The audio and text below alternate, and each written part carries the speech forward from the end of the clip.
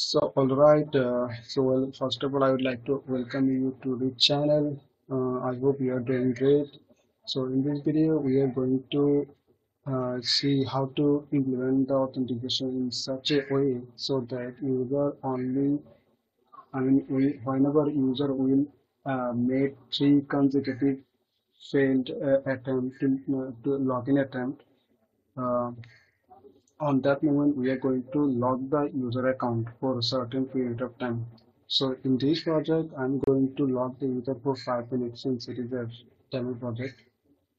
And after that, to be able to unlock the account, we are going to implement the cron job.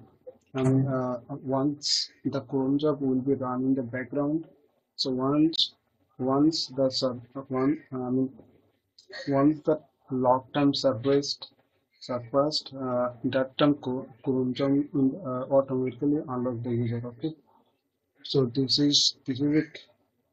So let me give you a simple overview how this project going to work. Okay, let me run the project.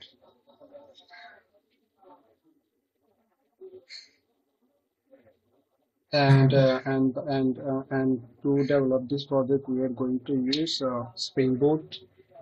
For database, I'm going to use MySQL, and to show the screen, I'm going to use Thymeleaf, which allows us to add the template into the Spring Boot application. Okay.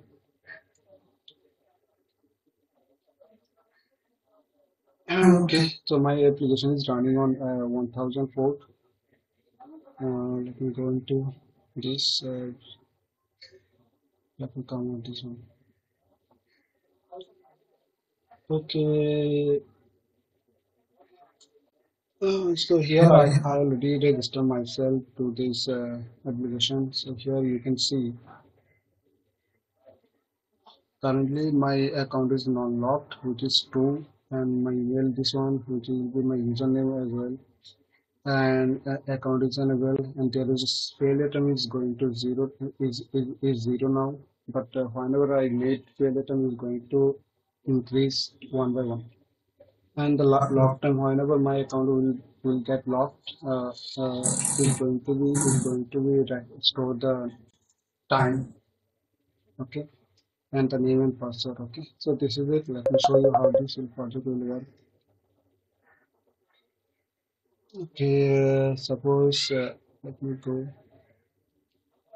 into, let me start with wrong credential. Okay, first of all, I tried one time. Let me see is it increased or not, the fail item. Okay, so now see, you can see my fail item increased to 1. If I log in again with correct credentials, then it's going to be 0, reset to 0, I believe. Okay, the login is done. If I reload this project, now see the fail item is reset to 0. Okay, so after that, whenever I will made 3 consecutive login attempt, failed attempt, that time it's going to lock my account. One time,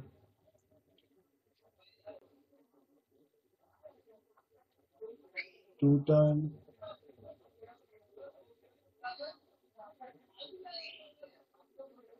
three time. So here I can see a message that I have my account is locked since I exceeded the number of trials. Okay, let me check into the database what it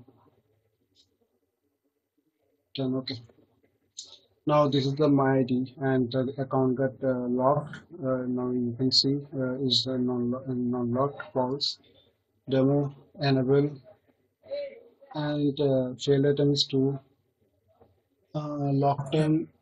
You can see at this time my account get locked, name, okay, name, password. So this is it.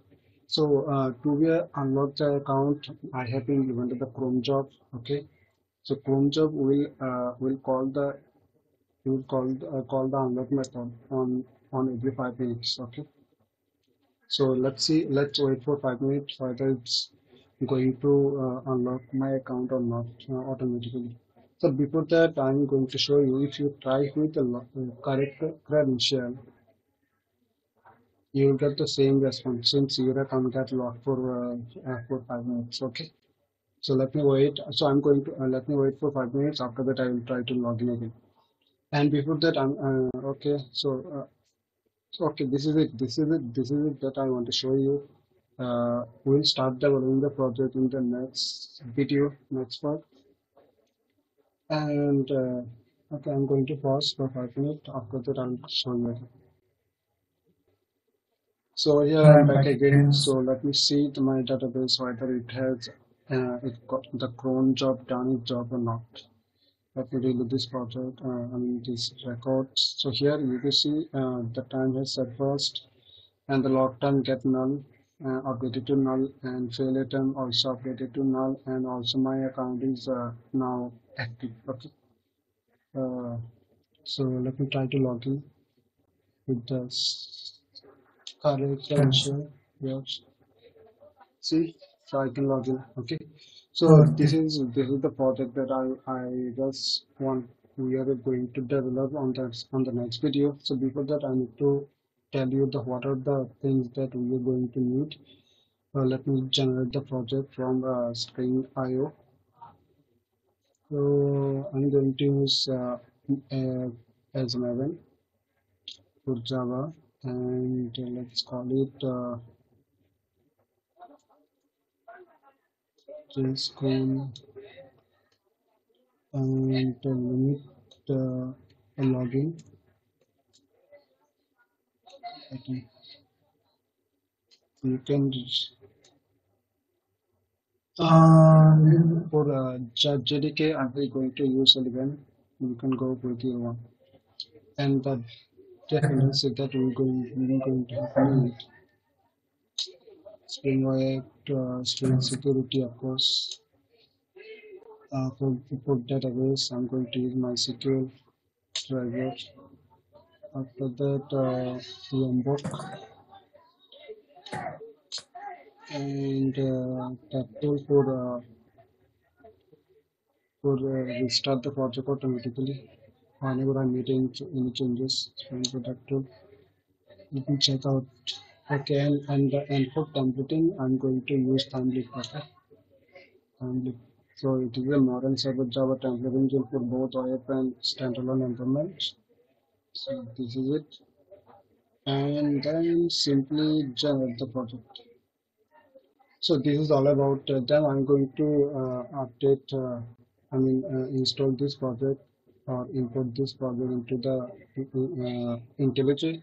So we'll start developing the project from the next video. Okay. So till then, bye guys, and subscribe to my channel for more video like this. Okay. Please do subscribe.